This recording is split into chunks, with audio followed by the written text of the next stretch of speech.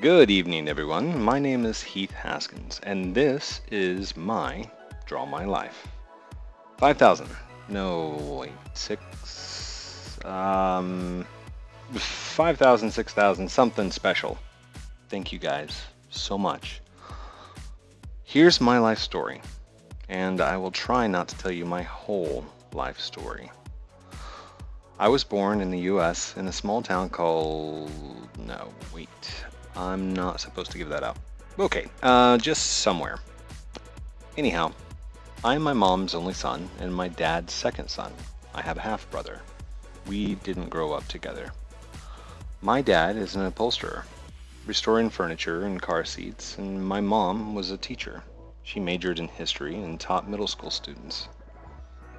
Growing up, I had a lot of energy and very quick to pick up on things and mimic what I saw around me. I was rolling over, sitting up, crawling long before I was supposed to be. I was swimming on my own by the age of 2, and I loved being in the water. My mom took me roller skating when I was 3, against everyone telling her not to, and I took to it like nothing.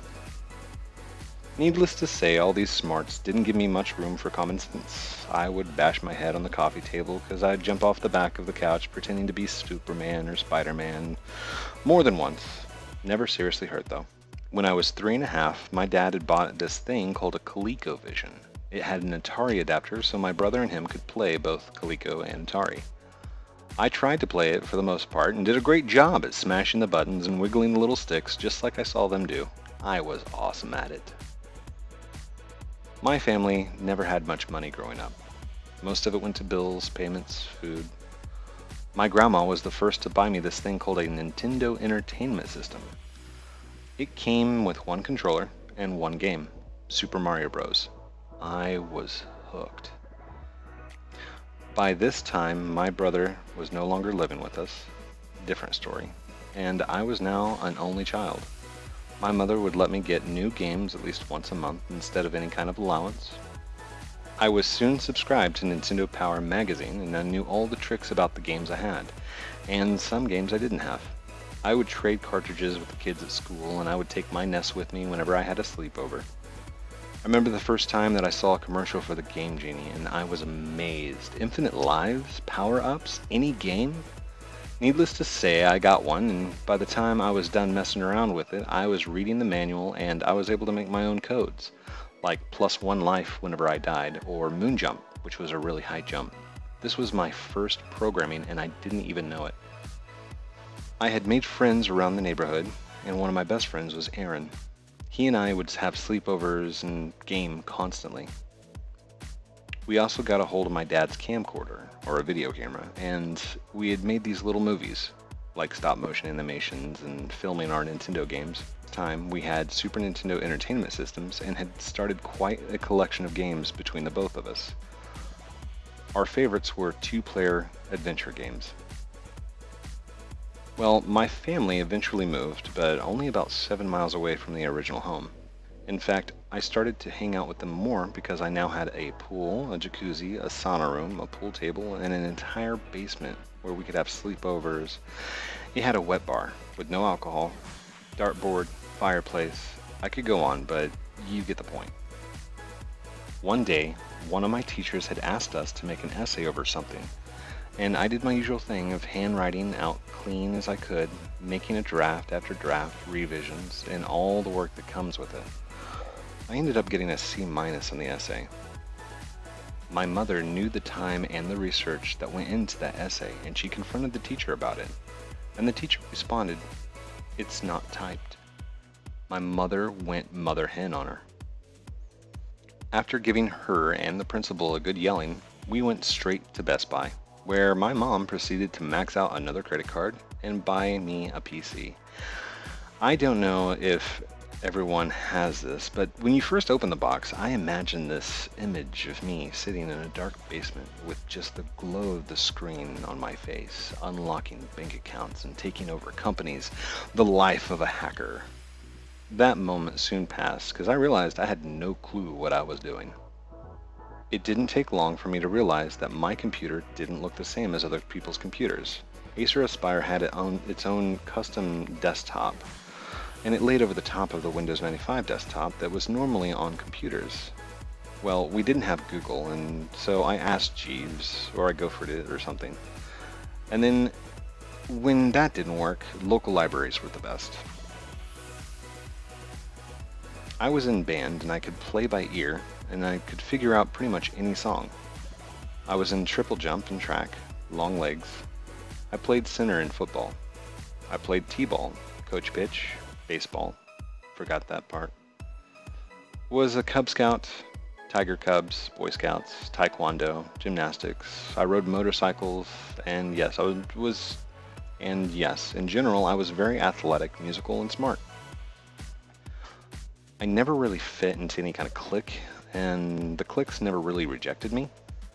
There was an occasional hater, but for the most part, my school was small enough that everyone just kind of hung out with me. By the end of my freshman year, something was wrong. My grades were down, and I felt sick trying to go to school, knowing that I had not brought home the books that I needed to do the homework assignments. My mother had me evaluated by the counselors to see if there was something going on, and they suggested that I take an IQ test and then something called a Crane's test. The questions seemed really simple, and some of them were just fun, like how many lines can you draw from tip to tip with these greater than or less than symbols. She would read off a series of numbers, and then I would read them back, and then she'd do it again, and I have to repeat them backwards. Problem solving, 3D shapes, all kinds of neat stuff. When it was over, my mother was brought in, and the counselor read off the test results, reading below average. Writing, below average. Mathematics, unmeasurable. Wait. What does that mean? My mom asked. The counselor grinned a little and said we couldn't measure it. It was too high for our scale. She continued. 3D relational objects, unmeasurable. Problem solving, unmeasurable. Dexterity, unmeasurable. It continued like this until she got to speech, average. She proceeded to read more jargon from another paper, and I heard the keywords, found that his IQ is approximately 138. I asked if that was good, and she said yes, it was 2 points away from genius. Because of the huge gaps in between the scales and the amount of energy that I would show during our testing sessions, she stated that I should be evaluated for ADHD. My mother broke down into tears in that office that night. She was a teacher, trained to identify these kinds of signs and behaviors, but had somehow missed her own son. Well, I got some medication from the doctor called Adderall, a new kind of med for treating ADHD and to help calm the hyperness. My first time taking it, whoa, it was like everything tunnel visioned into what I was doing at that particular point in time. I had great concentration. I could finish homework on time. On the outside, I looked calm and collected, but in my head, I was building, measuring, crafting, calculating, all at the same time without restrictions. I told my mom, what is this feeling? She told me, this is what normal is. The meds would wear off after about 7 hours, and I would crash, like falling off of a sugar rush, which, by the way, I do not get. I found that coffee kind of had the same effect, but far less impacting as the meds did. With my newfound superpowers, that's what I called it, I started programming. My first programming language was Visual Basic. I was 14, and I made this thing called a prog, short for programs. AOL was a simple program to manipulate, and with Windows 95-98 API, it was easy to master. My grades picked up, I started going to college/high school classes, and by the time I was 16, I knew Visual Basic, C++, HTML, and COBOL, not to mention all the other little script languages like batches and commands. After graduation, I really hadn't had any plans. I mean, I wanted to go to college, but I had no money. I had a job, but it really wasn't paying anything.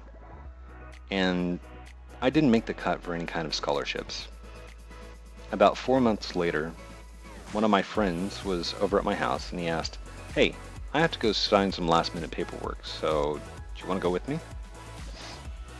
Sure, why not? Could be fun. Well, I ended up sitting in front of Staff Sergeant, and he convinced me that the Marines were right for me. I could go to college, I could become a programmer, I could see the world, and all for free. Sweet.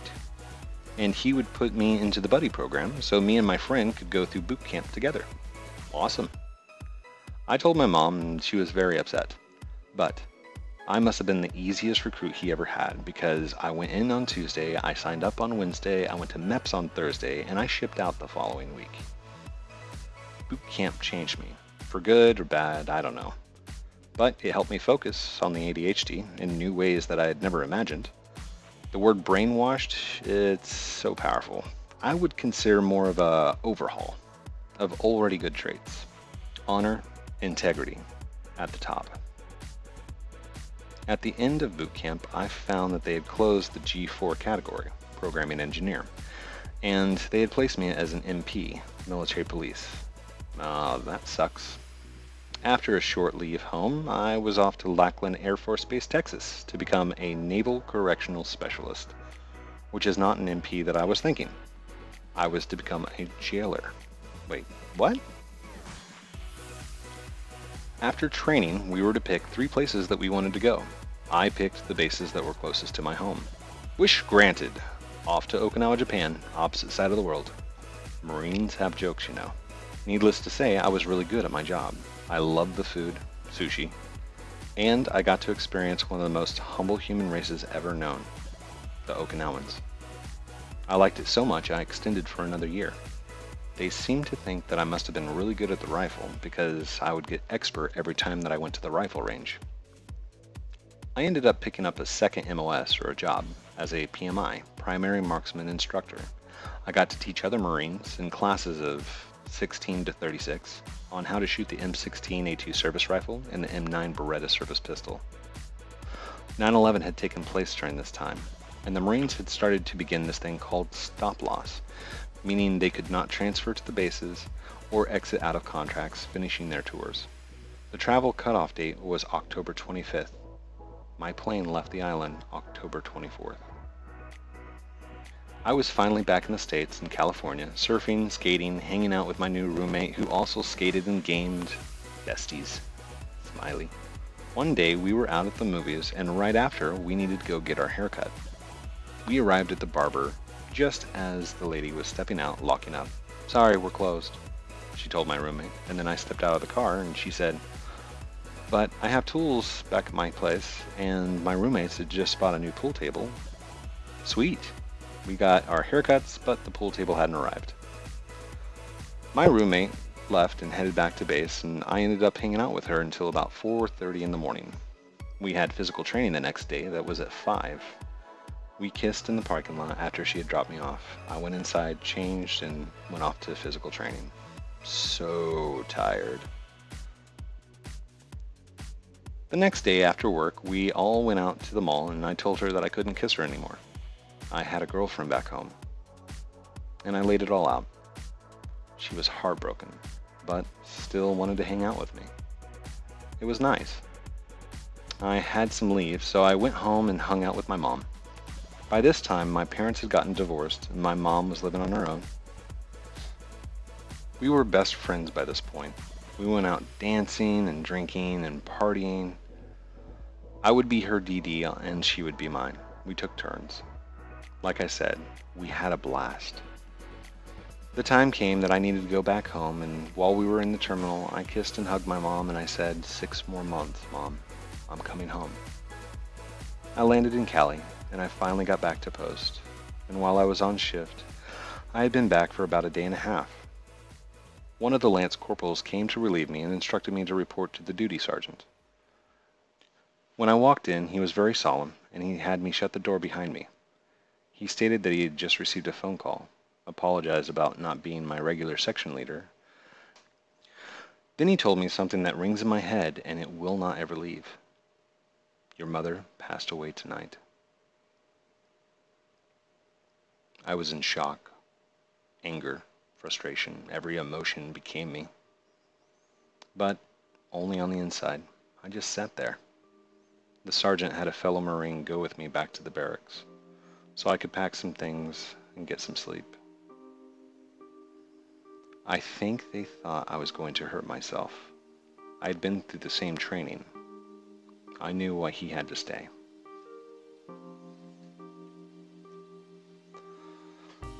The flight and the funeral and everything was a blur. I can't recall any of it. But I do remember that I got back, I was sitting on my balcony, and I was crying, and I was giving up. I was attempting to get to Brick Breaker, one of the games on my phone, and ended up landing on Contacts. That Barbara's number in that digital text and green backlight. I hadn't called her. She didn't know. Ring. Hello? I apologized and explained everything to her. Long story short, we hung out for a few weeks after. She ended up calling me an idiot because of my current girlfriend, and we started dating. I know, this is really long, so I'll speed it up and skip the little details. Just know that I love my family and I enjoy them every day.